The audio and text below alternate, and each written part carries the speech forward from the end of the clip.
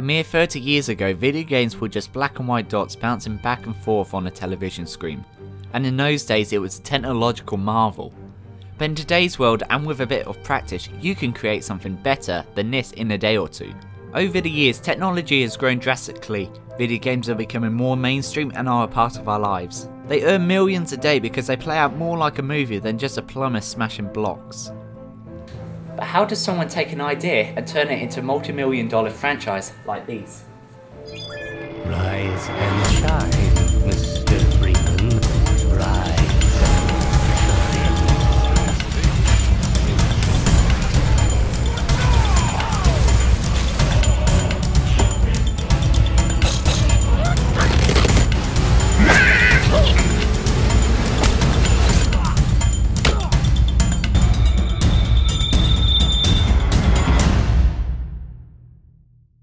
These students are learning how a video game is created. At the moment they are learning the basics of drawing concept art for the game they are making to help them pass their course. But unfortunately, they've got a long way to go. Video games have become a huge part of our culture and it's hard for us to ignore their existence. Every week new games are released and millions are made from this industry. The process is a long and frustrating one, but the end result can be something of a marvel, a game of beauty, or something you can't help but keep your mouth open while you play. There are many developers out there. Sony, Microsoft, Nintendo, Sega, Naughty Dog. There are literally hundreds of developers. Sega started life as Surface Games, a coin-operated games manufacturer in 1940. Nintendo began in 1889 and hand-produced Hanafuda cards. But how did Valve begin from separating from Microsoft? Well, like a lot of people in the industry, I got support and encouragement from people who are already in the field. Mike Harrington and I were both at Microsoft. We both played a ton of games. One of the responsibilities I had was for Windows, and I sort of got aggravated when people would talk about why video games could never be developed on an operating system. That you'd need direct control over sound cards at the register level or something like that. The arguments were bad arguments. They were not technically sophisticated arguments about what the problems were. So I decided that I would look around and find the most demanding game and work with those developers to get it running on Windows. That would be an existence proof that Windows was a viable platform for video games. A year or two later, when I was thinking about what interesting opportunities might be out there, Abrash was talking to Mike Harrington and I and encouraged us very strongly to come out to id to see this new game engine they were developing, which was the Quake engine.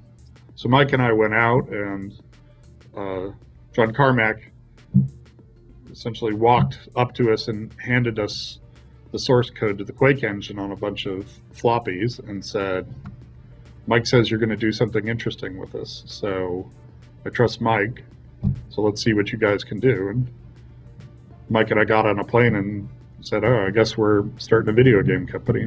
To start with, a group within the company forms what's called a core team, a group that discusses the concept of the game. They will discuss what the game will be about, how it will look, and how it will play, while already having the basic outline of the story and or a few chapters written out. Next, they will create a timeline for the development cycle, and here is an example of how it will plan out. But no matter how well you plan out, it doesn't always go according to plan.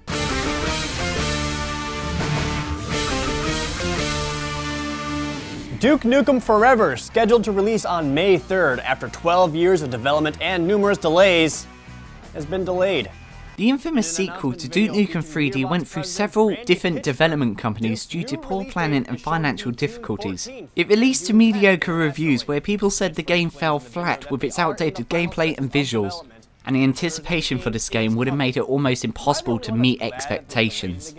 Going back to this production schedule that some students made, we can see they have thought about when they want the animation to be done by, We can see when they want an alpha build to be released and when they plan to make all the bugs fixed, as well as which department will be in charge of each thing.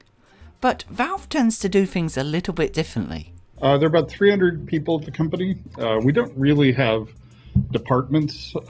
We have an unusual organization where each person's sort of responsible for managing themselves. So people figure out what it is that they should be working on, and that's actually their first and primary job, is to figure out how they can create the most value for customers. So we don't really have a testing department or a programming department or an art department. I tend to be something of a utility infielder in baseball terminology. I tend to bounce around a lot. I do a bunch of things poorly. So I jump in usually when there's a hole, when we're trying to figure out something new, or there's some reason that somebody who's better at it hasn't already stepped in and started working on it. So that means that my day-to-day activities are a little more interrupt-driven than most people. A lot of people try to focus on structuring their day so they're most productive. For an artist or a programmer, they have different kinds of rhythms to when they're being very productive. It's very bad to interrupt a programmer. If a programmer can't go for an hour or two without being distracted, they're going to be a lot less productive than if they're interrupted every 5 minutes. Some people will structure their work so they get a bunch of sort of interrupt-driven stuff out of the way, and then they'll actually just work from home for a couple of days in a row if their home environment, allows them to be very focused and undistracted.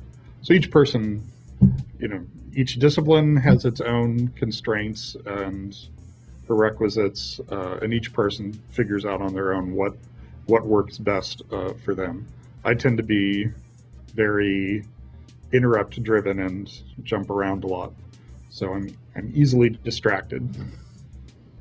The engine of the game is then built, and this will include the coding for the physics of the environment, how the lighting will work, and how the character will react to certain actions within the game. It works a bit like a calculator for a scientific experiment. Imagine you are playing a game of marbles. When you flick a marble, the engine will calculate the speed, the angle, and the weight of the ball to calculate a situation before it reaches its destination to give you a pretty awesome result on screen. While that is going on, the story continues to be written, constantly expanding the universe, character development, and even plot twists that will even make the most dedicated fans question their own existence. Powerful phrase. Familiar phrase. Would you kindly get this? Would you kindly find that? Would you kindly find that? Would you kindly get this? Would you kindly head to Ryan's office and kill the son of a bitch? Sit, would you kindly? But what do the writers have to consider when they're writing a script? I use Left 4 Dead 2 as one example. So for that, the artists go off and make some art of characters they're thinking about. So we first have a location chosen, right? We know it's going to start in Savannah. We know not everybody needs to come from there, but they have to have a reason to be there. So they'll come off with some art, and then we'll all come with some writing then for ideas we have. And then, for example, for that game, I don't know how familiar you are with it, but like Nick originally came from the art. That was his slam dunk there. Coach came from the writers, and the others came from a mix. It just kind of kept going back and forth. And, for instance, in Portal, if you take Wheatley, who's this little sphere, that really came from the fact that in Portal 1, we had introduced these spheres, and they were sort of characters, but not really. They were really designed around the gameplay that was going to be required, that you had to pick them up and then kind of throw them into a container. And we knew going into Portal 2 that Wheatley would probably be some version of these spheres, so his general form was sort of dictated by the gameplay requirements of Portal 1. Although if you look at the Portal 1 spheres and the Portal 2 spheres, once we decided to make him a full-fledged character, it's a lot more articulated and more complicated in Portal 2. So how did you join Valve? Were you brought on for your previous work, or did you just send in your CV like everyone else? And do you have any qualifications in writing? Really, we had run a website called oldmanmurray.com that the guys at Valve were fans of. And we had started some back and forth with them back in the day. In fact, they made a special version of TF Classic for us to play against them, which is kind of unfair because it hadn't been released yet, and they were really good at it, and we weren't. But it had some special in-gags for us. But that was a bunch of years went by, Yeah. and we were doing our own thing, and then we just one day, and I don't know, 7 years ago, just got mail from Gabe. Yeah, check the spam folder. Yeah, actually, it was literally, I don't even know if you still check that account, but that was in the final days of me even checking that Old Man Murray account. And it was just said, do you want to come down and... no, do you want to work at Valve? Yeah, do you want to work at Valve? Sure. Can you say anything more? No, just come down. Yeah, so they flew us down, and they gave us kind of an interview / meet and greet. Yeah, and then within about 4 weeks, we started. Yeah, but so neither of us has like an academic background in writing. Mm-hmm. Chet's probably the closest. The degree in theater. Yeah, theater degree.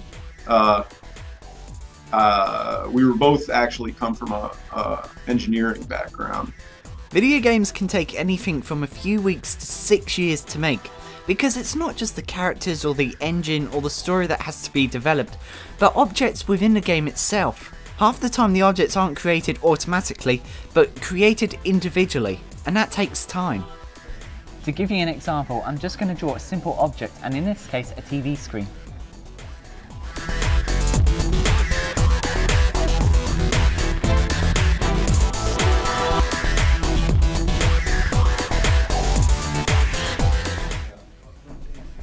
There you go, television screen. That took roughly about 3 minutes to make. And in this case it was a very simple object, but unfortunately games aren't always that easy to make. They take a lot of time, they take a lot of practice, and I haven't even started on texturing, I haven't started on adding materials.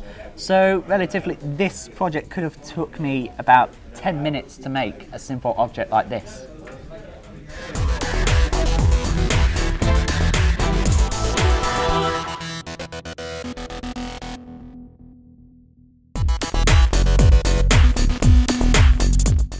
Once scripting is completed, they will begin casting voice actors to play the roles of their characters in the game. And today I was lucky enough to be invited by the students to do a little recording session for them.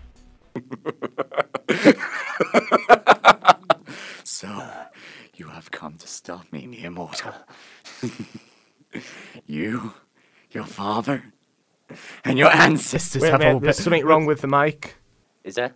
I hear some popping. Yeah, you. Is it me? I hear some popping. Okay. I'll just adjust it to make it sound a bit better. Okay. Try it now. Test, 1, yeah, 2. it sounds much better. Okay, Test. start from the top, all right? Okay. Okay. I'll count down. 5, 4, 3, 2, 1.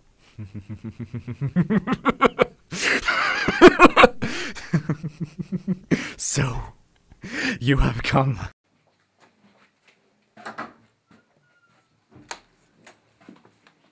So how was it? It actually went alright. It was a lot harder than I thought it would be. So, yeah. Game characters are now created using a program called Maya developed by Autodesk. It's the same program I used to create the TV from before. In the last generation of game consoles, characters and scenery had to be created twice, both in low resolution for gameplay and high resolution for CGI cutscenes. But with today's technology, we only need to create assets once, and they can be used for both the gameplay and cutscenes. They will then lip sync the voices to the mouse, either by motion capture or by selecting individual lip flaps for each word. Now they will begin putting together everything ready for playtesters to find any bugs and glitches. Some testers will be given a script to follow, some will play the game freely, while others are just there for developers to monitor their enjoyment and frustration of the game. Now all that's left to do is to market and package the game, but it's still not over as there is still one thing left to do: combating piracy.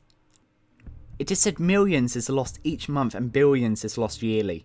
Companies are beginning to employ strict DRMs, digital rights management, and online passes which unlocks content on the disc that can only be used once.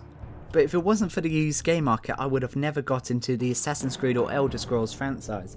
So is DRMs doing more harm than it is good? I think there are some fairly ill-conceived ideas about why piracy occurs. I think a lot of people in the gaming industry perceive piracy as being a pricing issue. So if I'm a customer and I can get something for free, I'll steal it and not pay the content creator. That is not, in fact, what we see going on. We almost always see it as being a service issue, and it doesn't take a great deal of service to make piracy sort of a non-issue. So, for example, when we entered the Russian market, we were told, you know, why are you entering the Russian market? It's everybody pirates everything. It's going to be impossible to make any money. And what we found is simply releasing the product at the same time you release it in other regions of the world and doing a good job localizing it into Russian. Just doing two simple things like that meant that Russia went from being sort of a non-existent market for us to the point now where Russia is starting to be is about to become the #1 territory we have in Europe. So it's catching up to Germany. So that's an example of what we see, where if you think of piracy in the used game business as purely about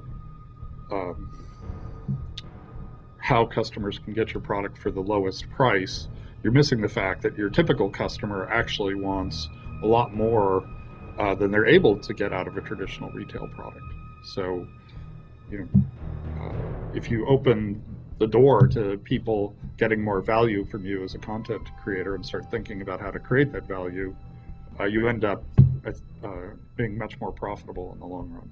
It's a message we communicate over and over again inside of the gaming world, where we can show people, like one of the things we do a lot now is we track when various third-party DRM capabilities are hacked and point out that there's no difference in the sales of the product before and after.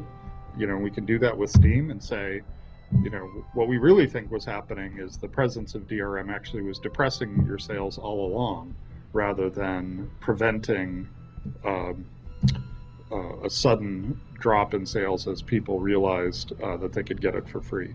So the fact that sales don't change when DRM is hacked is yet another piece of data that we use to educate people in the gaming space. We also try to talk to other media developers to think about how to increase the service component of what they do.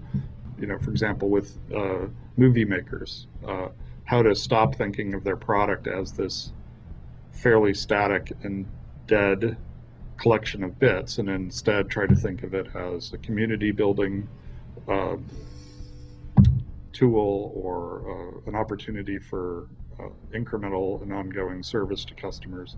I mean, I'd be incredibly grateful to a movie company that helped me deliver content on all of the devices that I have, because that's a real problem I have. How do I get all of the movies I like to watch on all of the devices? And instead, they sort of automatically assume that if I'm trying to get it on a device, I must be trying to pirate it, and so they do their best to prevent it, which is going in exactly the wrong direction. It's like, I'm a customer, I like content. Why are you making me wonder if I'll ever be able to watch this on my phone or my tablet? Why are you making me manually replicate it from one PC to another PC? So I think once they sort of get over that conceptual hump, hopefully we'll see mediums outside of video games starting to move in this direction as well. Well, the journey's been a long and stressful one, but it's worth it for the entertainment we get out of it. I've been Jamie Carty, and now if you excuse me, I've got some noobs I need to kill. Noob Killer 91 back online, guys. My favourite video game is Forza 3. Minecraft. My favourite game is Dead Space. My favourite video game at the moment would probably be Tiny Wings, surprisingly. My favourite video game series is Uncharted. I like the Portal series. Because it's really fun, you can just play it for hours on end and do loads of random stuff in it, and it never gets boring. Because of the graphics and the realism of the game. The reason I would say that's my favourite video game at the moment is because it's so simple and just easy to use, and you don't feel like you have to be playing it for hours because you probably couldn't do that. The reason why I like Portal 2 is the gameplay, the characters, the story, just all around everything about it is fun. The reason why I like Uncharted is because, you know, the story, the level design, you know, how like finding different treasures, and overall it's humor.